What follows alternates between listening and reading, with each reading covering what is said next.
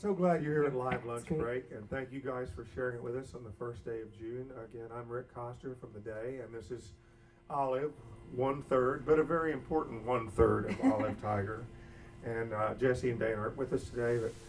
But watching and listening and enjoying, several musical questions just kept popping into my brain. And so I want to prove what an idiot I am by asking a few of them. And I think when someone plays cello at a fairly young age, I always think intuitively, well, they started playing in elementary school or in grade school, and then maybe the guitar. But I almost, watching you play, I almost thought she played guitar before she played cello. Is that wrong? Yes and no. I think I picked up a guitar before I picked up a cello, but I started actually playing the cello before actually starting to play the guitar. Okay. My older brother is also a singer-songwriter, Chris Kiley, and he's so he had a guitar. He's a little older than me, so he had a guitar laying around the house for quite a while before I started playing. But I started playing cello when I was a senior in high school, actually, so fairly late in the game, in the string world. But I really wanted to do it, so I did it. Somehow I got into a college program at Central for cello, and so I started studying pretty intensely at that point in time. But then I went to grad school for music therapy, and that's when I started playing the guitar. We actually had a repertoire class, and our final assignment for the class was to write a song in a style that we had studied. So that was my first songwriting experience, and the experience of creating something where nothing had existed prior, and it's like now this thing exists in the world that just entirely came from your brain was just absolutely an incredible experience to me. Well, the structures that you played in those first four songs blew my mind because they're not very conventional, at least certainly not in a pop songwriting context. And the first thing I wanted to ask you about, at least as far as the guitar is concerned, is the left-hand chord voicings and patterns just aren't what I normally associate. You went to school and studied cello. Are you self-taught on guitar? Well, I took some classes, like group guitar classes in school. But I think by that point, I was able to skip like the very beginning guitar class because I knew like all the basic chords and stuff because my brother having the guitar around the house.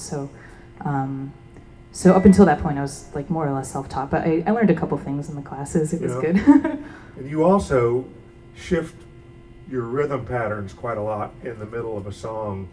Is there someone that you listened to as a kid, a songwriter that made you think like that, or is this just all coming out of your feverish brain?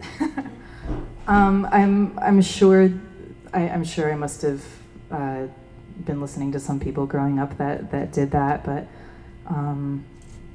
trying to think of who I listen to now that does it a lot.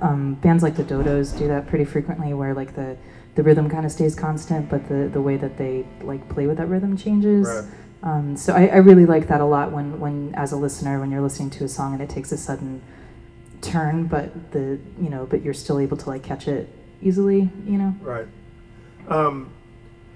It's also much easier as a songwriter too if I have a snippet that I'm like, oh, this snippet sounds like it could go with that snippet, then I can kind of like put them together like a puzzle and make this, and then the song becomes much more interesting than it would have been if I had just expanded on that one idea. Do you find that you write differently if you're writing on cello than you do guitar, or does a melody or even a lyrical concept occur to you and you think, well, this would be better suited if I worked from the cello perspective, or you got a method? The method varies depending on the tune, actually. Like sometimes I write a song and there's a particular concept that I'm trying to play with, or like I remember at one point in time I was like, I want to write a song that had the song before the last one. When I had written that one's actually pretty old, but when I had first written it, I was like, I want to write a song that has like a long chord progression. Like I just wanted the progression to be like long and just repeating. So like so that started there. But a lot of times you're right, it does come from like a little snippet of something, and so then at that point I have to decide if it's better suited for the guitar or for the cello. They each have different things that they can do. I think the guitar has a much wider range of colors that you can do outside of a loop context. But the being able to create those colors was part of why I brought the loop into the mix, the looper. As Olive said, the album comes out July 8th from Telegraph Records. When you were recording, and again, typically Olive would be with two other musicians that do a surprising array of percussion and electronic and classical elements to it. How does it change the context of what you're doing right now without them? It's kind of nerve-wracking to play without them, actually. Oh, you seem very assured. Well, thanks. I don't know. I think personally, when I play, I sort of my brain doesn't have enough space to compute that there's people watching at the same time as like computing what I'm doing. No offense or anything. I love you guys, but but I think that also happens within the full band context. But when the guys are with me, we can. I think my bubble is slightly expanded to include them, but. Yeah, it feels different. I mean, I have a hard time as a performer in general, just like feeling natural, like playing in front of an audience. So like the way that I deal with that is to, just, I don't know, there's that old thing to like pretend like the audience is in their underwear, and I don't really do that, but I just like pretend like you're not here. And I'd like to say on behalf of Olive that all of you guys have great underwear. Just kidding. The second tune you did. Well, you were talking about, going down to your waist yes, there before. Because it's hot in here, and I wore it was cold when I got up. But. Yeah, we've already explored the subject of getting in our underwear for this show. So. The second tune you did when you were looping off of the cello, you went at the end of the song. And by the way, that was just magnificent. How long could you have added 3 and 4 part vocal harmonies and just kept going if you wanted to, for example, or? Do you ever do that, or is it you gotta stick with the structure? Or? Yeah, I do. I'm really. I think with the looper, part of the temptation with the looper is that you can go on forever, and you can get totally lost in it as a musician, and you can totally lose your audience in the process. So I try to be mindful of that, but also I try to use the looper in like a structured kind of way, because I'm still ultimately trying to write a song, and I mean, I certainly do have songs where the loop is going. I'll play another one later where the loop is running the whole time and just building and building. But it's kind of a different approach. So it's different for each song as to like how long the loop is going to run and what's going to be built over that. And I don't have it with me today, but just recently we started incorporating MIDI loops in a computer, right.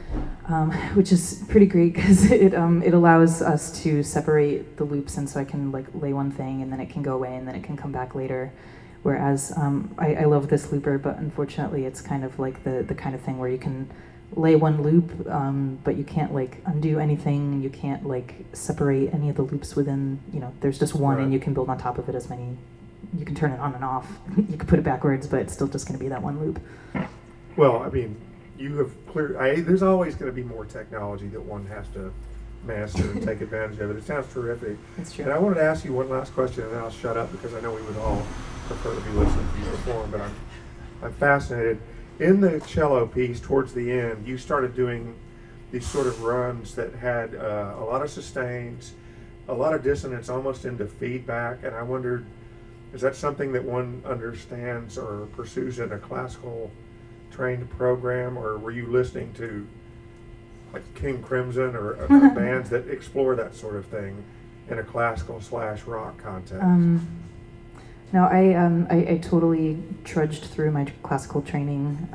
It was definitely. I mean, I wanted to play the cello and I loved the sound of the cello, but studying classical music takes a lot of patience and a lot of patience, and it wasn't creatively engaging enough, because in classical music it's written on the page like how loud each section is supposed to be, and like there's like a specific way to play it.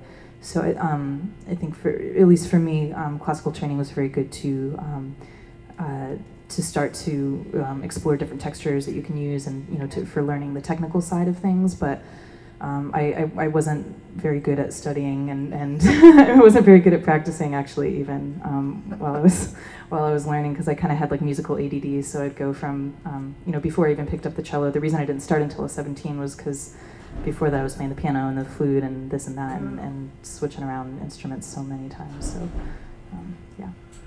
Well, thank you so much for being here again. I don't think I actually answered your question, though. I'm sorry. Right. That song has never actually come out particularly that way, and every time I'm playing solo, it kind of takes a different turn and sounds slightly different. So usually I just do one vocal loop in the beginning, but I don't know, at that moment I didn't feel like I wanted them to run the whole time, so then I put the ooze down in the beginning, and then the mic was turned up. Regarding the feedback, the mic was just turned up too high, so it was such a great effect. It was totally on purpose, yeah. No. Thank you for being here. This is Olive Tiger. I will now shut up, and you would grace us with a few more tunes. Thank you guys for being with us on Live Lunch Break, and here's Olive.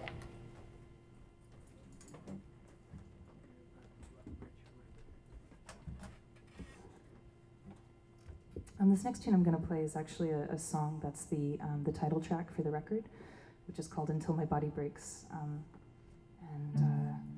Yeah, hope you enjoy it.